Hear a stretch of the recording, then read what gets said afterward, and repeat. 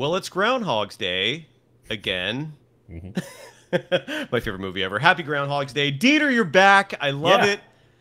You ready to go, my man? I really enjoyed Take Your Kids to Work Day last night. Let's make it happen. Here we go.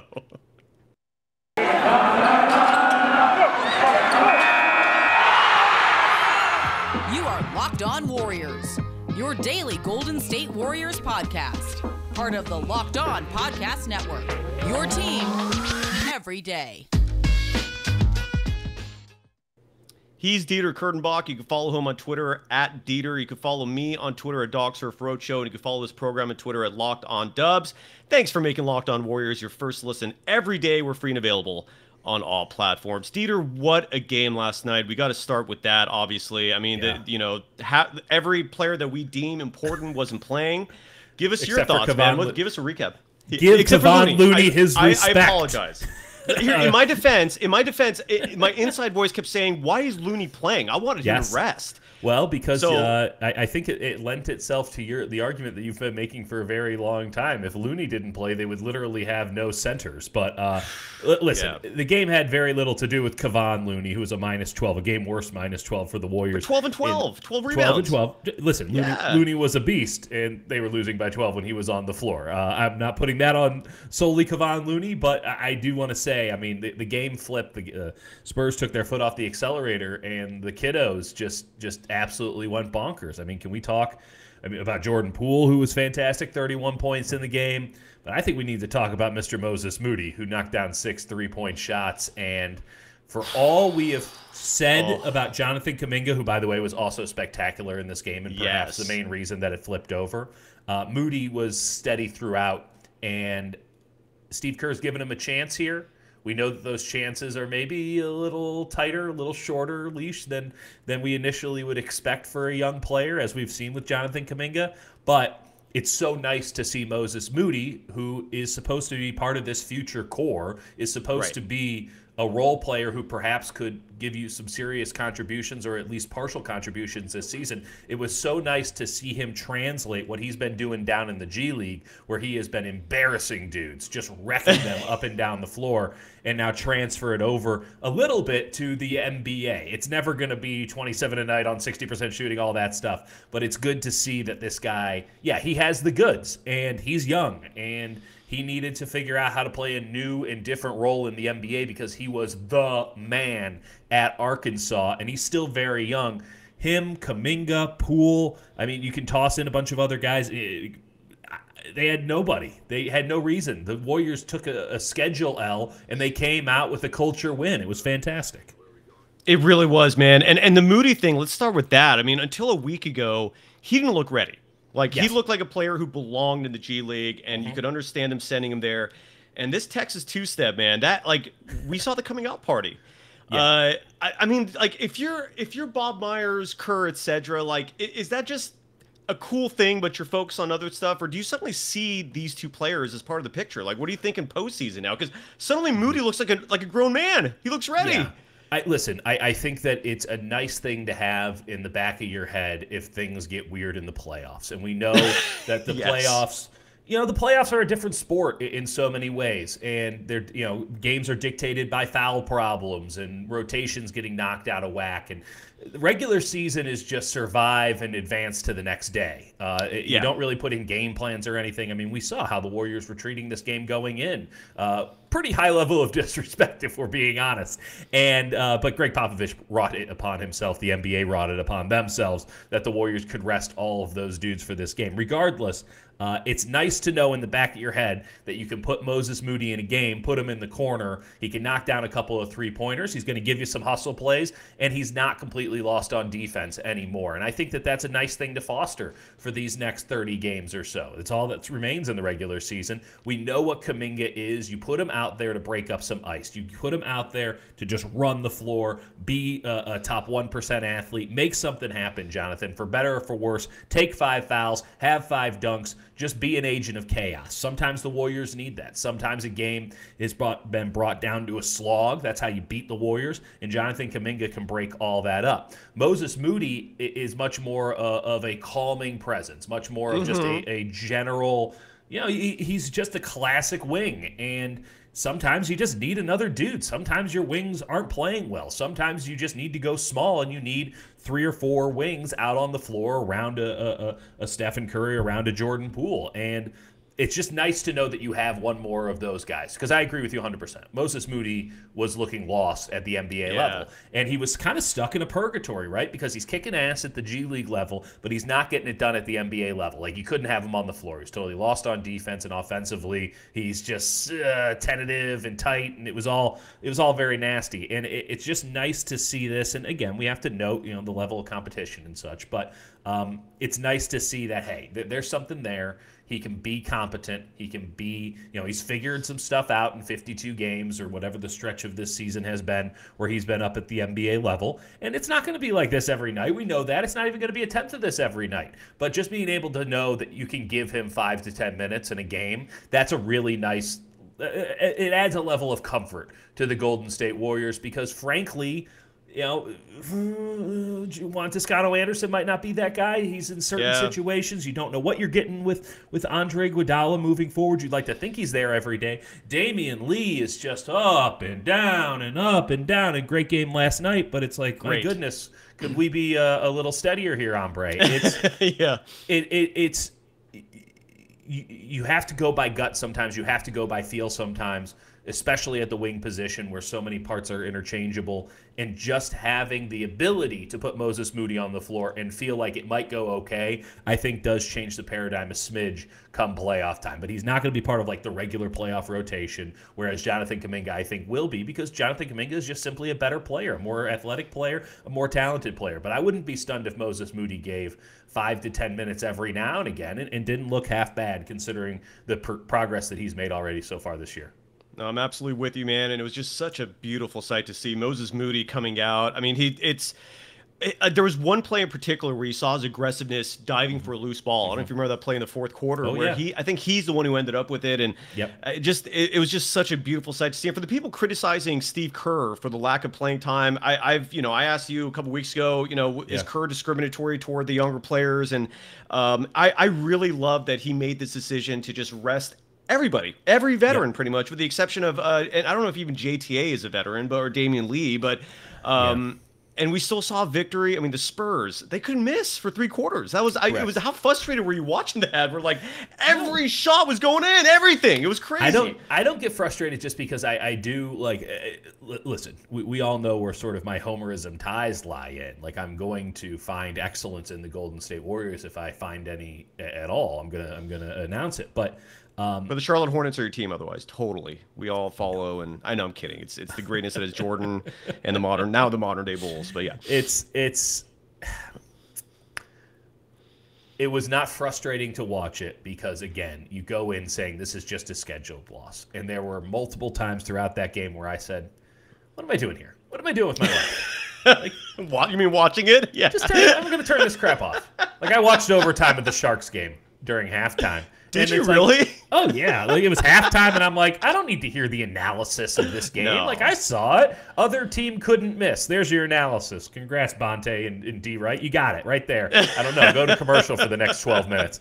No, I flipped it over to the Sharks game. By the way, a horrendous penalty call in overtime. Just absolutely absurd.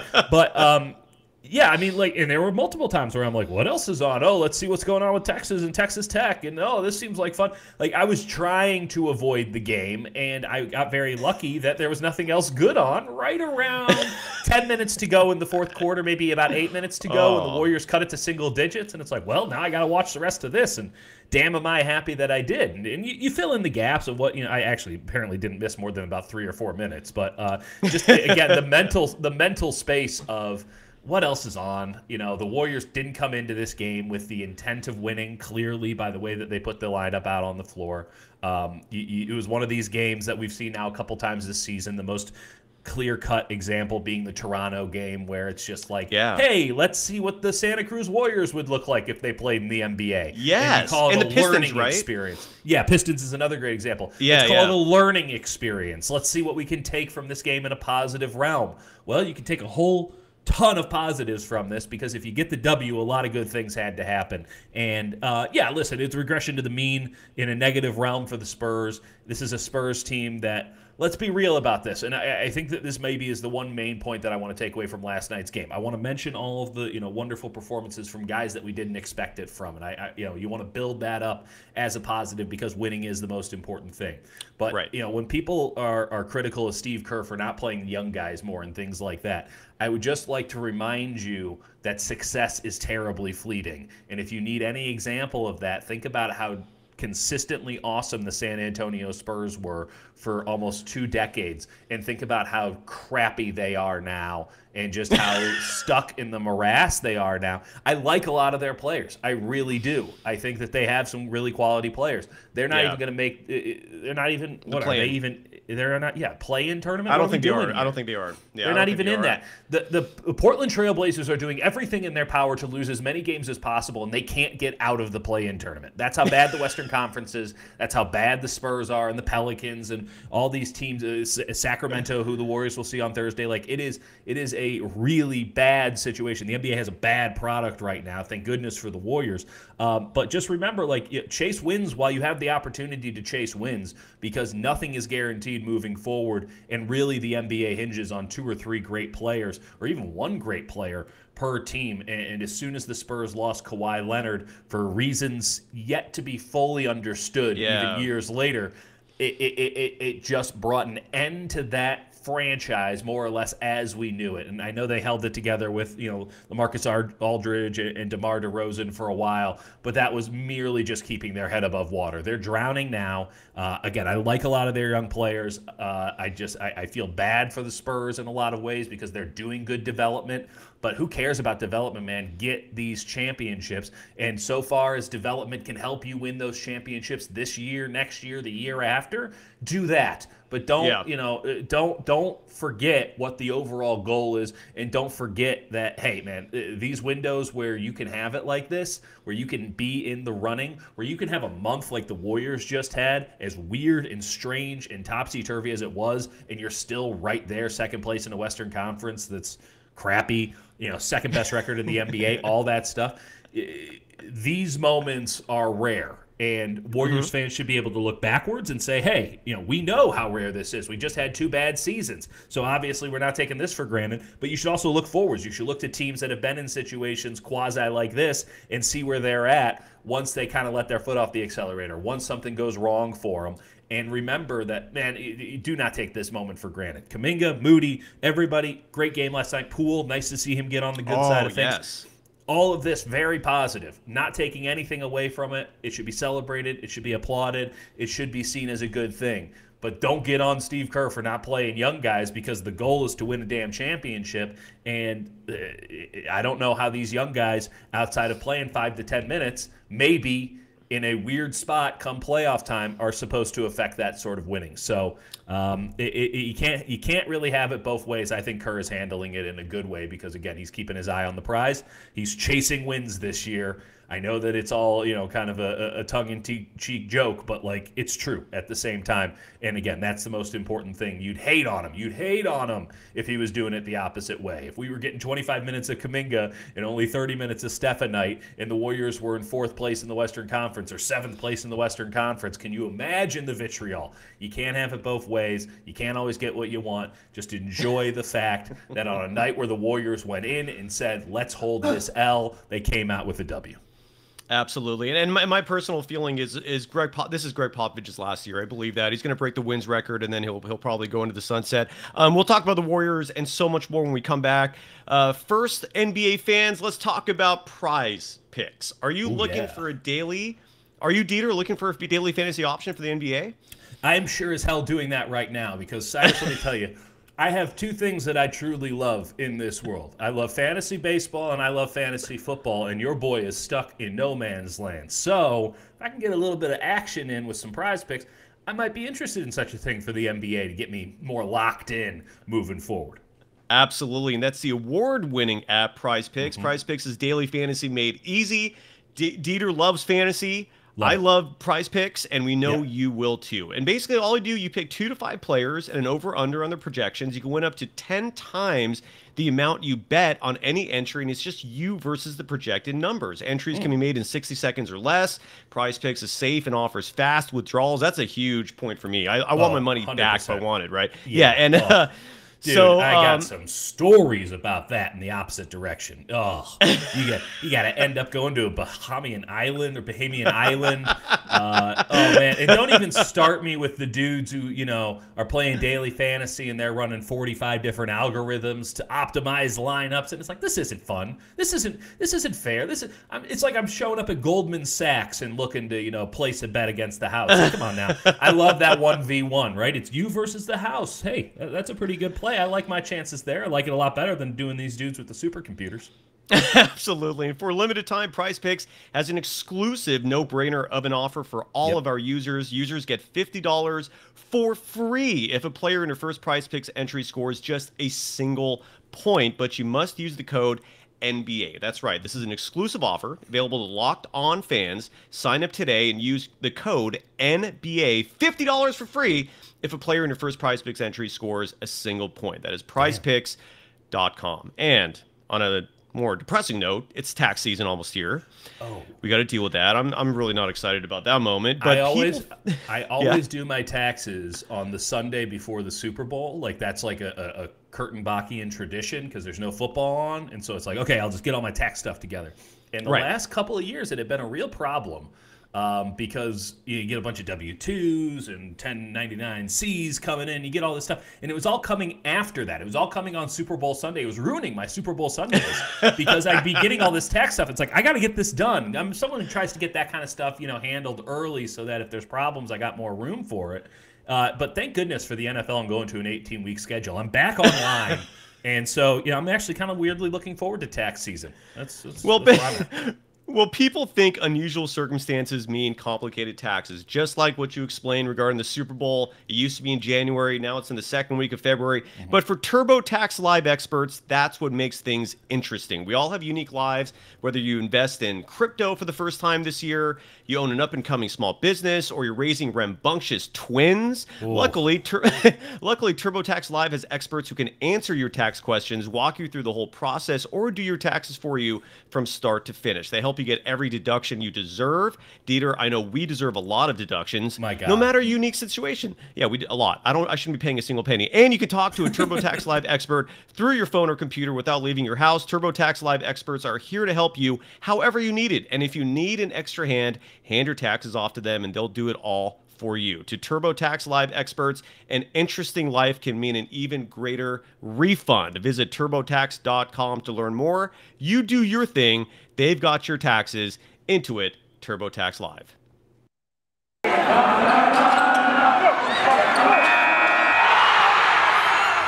You are Locked On Warriors, your daily Golden State Warriors podcast. Part of the Locked On Podcast Network, your team every day. For making Locked On Warriors your first listen, the NBA trade deadline is a week from tomorrow. That's February 10th, Thursday at 3 p.m. Eastern Time, 12 Pacific. And the Locked On NBA podcast will be covering it live from 2 to 4 p.m. Join Kim Becker, John Corrales, and Locked On Fantasy Basketball host Josh Lloyd to get analysis of every blockbuster move. Subscribe to Locked On NBA YouTube and turn your notifications on so you know when they go live. He's Dieter Kurtenbach. I'm Cyrus Saatsaz. Speaking of trades, by the way. That snuck up on me. The trade deadline? The trade deadline. My God. When did that happen? Week from tomorrow. And look, here's one thing I definitely do not want the Warriors to do, and that's make a trade. Yeah. If they're going to get an extra big, let's say hypothetically, and I'm kind of like not going to bring up, me personally, I'm not going to bring up Wiseman that much anymore because until the All-Star break and after, there isn't much more we can do or talk about, right? I mean, like Cyrus, it's pretty clear that right now it'd be a surprise if he played at all this season. I think that's the way we have to frame it and then be happily surprised. So yeah, but it's a big decision because if the Warriors come to that realization, then you suddenly have a roster spot to use, right? I don't want them making a trade for a player, especially when the buyout market is around the corner. But what do you think? We talked about Paul Millsap the other day, and again, I'm not sitting here saying he's the cure-all for everything, but I wouldn't mind him as the 15th man to play 10, 15 minutes a game. Dude, what do you think about the Brooklyn Nets just holding him hostage, wanting to trade him? I mean, like, buy the man out, let him pick a team. Like, do you support that, or what are your thoughts on that? I know it's random, it's the Nets, but Millsap could be. He did sign a contract, and it's not as if the Nets don't have PTSD from like 14 of their dudes all being out at one point, earlier this season. So, right. Listen, man, I just buy him out. Like, hell no, they might need him at some point. But he's not playing. But he's not playing. Yeah, but he might. But somebody might, twist their knee or sprain an ankle, and then suddenly Paul Millsap has to play 20 minutes a night. Their point guard only plays half of the games. Like, how are we supposed to, tell the Brooklyn Nets, who again have been dealing with injuries and COVID, and been essentially playing the Long Island Nets alongside Kevin Durant for stretches this season? Like, how are we supposed to tell them, like, no, don't hold on to it. Just let him go. You don't need him. Like, they're like, we need everybody and then more. So I get it. I understand. I don't know if he'll be bought out or not because, again, circumstances such to where they might need him. He signed the contract. I'm not sure. We can be real about this, too. It's like, dude wasn't exactly brought in on a big money contract either. No, he's a min, vet min. Yeah, that's my point. Like, you're buying out a guy on the vet min. Like, he clearly signed up for Brooklyn. Now, did he sign up for more minutes? Maybe so. I don't know. I don't know the in and outs of the Paul Millsap thing. I do know that the Warriors kicked the tires on it. I do know that he chose Brooklyn over many suitors, including the Warriors. So yes, it is a. So you're saying he deserves an to option sit there. Yeah, okay. No, I'm not saying he deserves any. I'm saying he signed a contract, and it's not weird to me that they're making him honor the contract instead of, like, they don't owe him squat. He's on a minimum deal, and again, this is a team that knows all too well that they could end up having to play Paul Millsap 20-something minutes a night any moment, at any moment whatsoever. So it's not strange to me that they haven't moved on from him. Now, that said, wouldn't shock me in the least bit if they cut him in order to bring in somebody else. And then Paul Millsap's fully available. So I don't know. Are there any other names that come to mind for you as it pertains to the buyout market? Because Tristan Thompson. And Larry Kruger brought this up with me last week, and he said that Tristan Thompson is a player that could be made available. I would love him backing up Looney, putting in 10, 15 a night. That would be phenomenal. Cyrus, this is going to be the first time I ever say this. I agree with you 1,000%. Oh, wow. All right. First time ever. Out of all the things I've ever said, this is the first. All the way in. All right, so you like the height? Like, what is it about Tristan Thompson you love that she didn't with Millsap? They're both, I mean, Tristan's not that young. Tristan's entire game is predicated on just doing hustle crap. And he doesn't necessarily do it all that great anymore.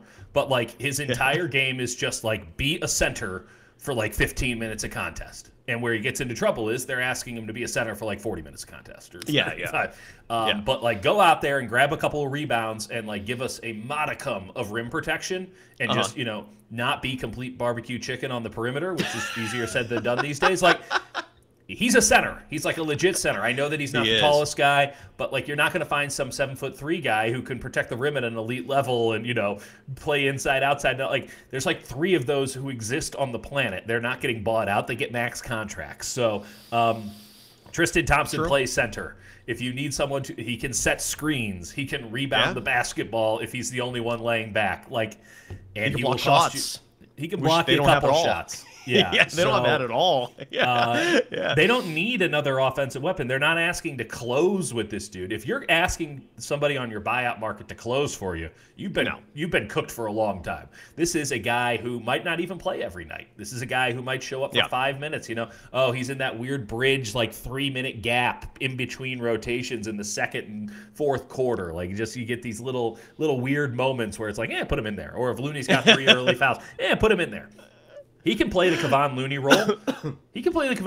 I mean, like, as great as Kevon Looney has been, like, clearly it's much more difficult than just let on because not everybody can do it. But I think that Tristan Thompson, for a very short period of time every game, can play the Kevon Looney role.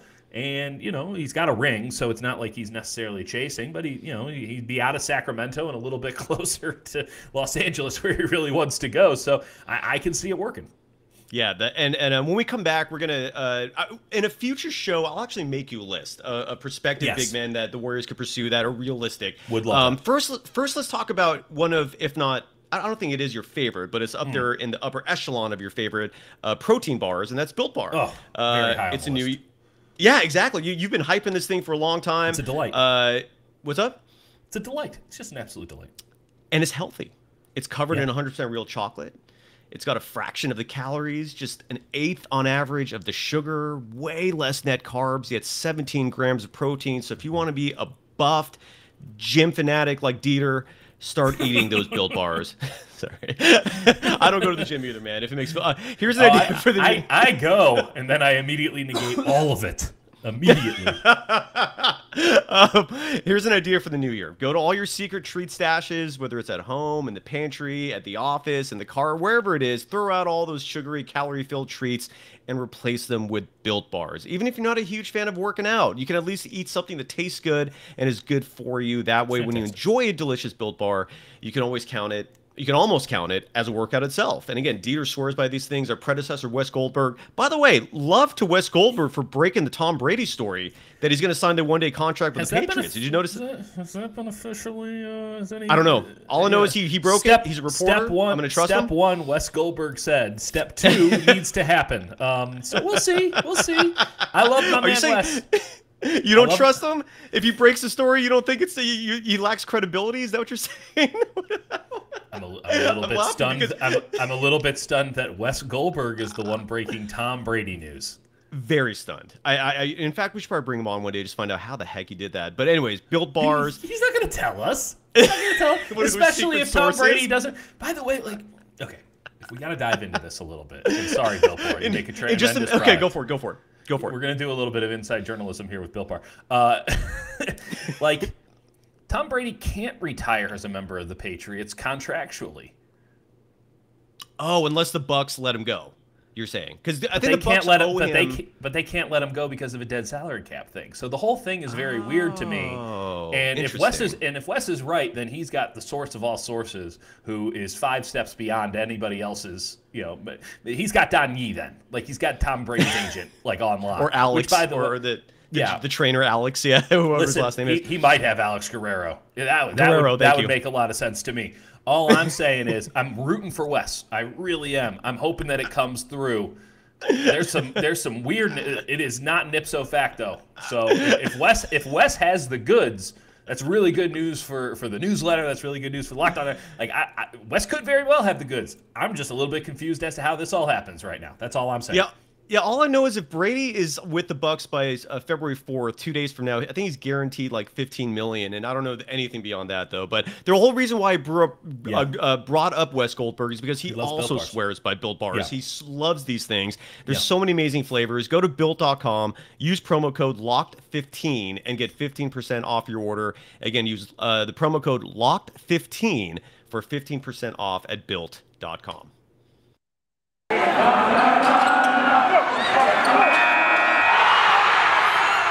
You are Locked On Warriors, your daily Golden State Warriors podcast. Part of the Locked On Podcast Network, your team every day.